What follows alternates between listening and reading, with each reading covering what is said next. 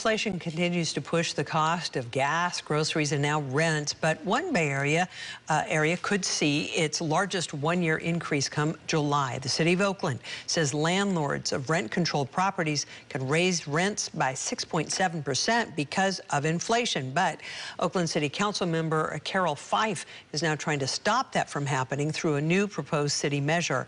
KRON 4's Taylor Bisacky explains. A catastrophic announcement, and it's going to have catastrophic effects on tenants. James Van is the co-founder of Oakland Tenants Union.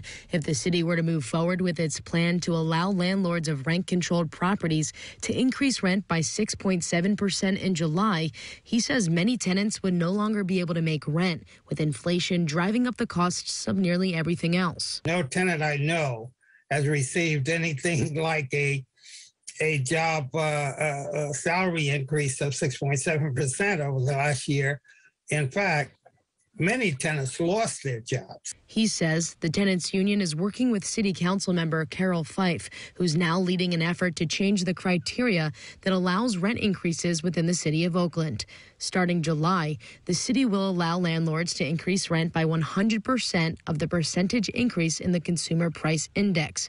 However, council member Fife's proposed measure would instead allow landlords to only impose an increase of 60% of the percentage increase in the CPI, or limit rent increases to a max of 3% annually, whichever is lower.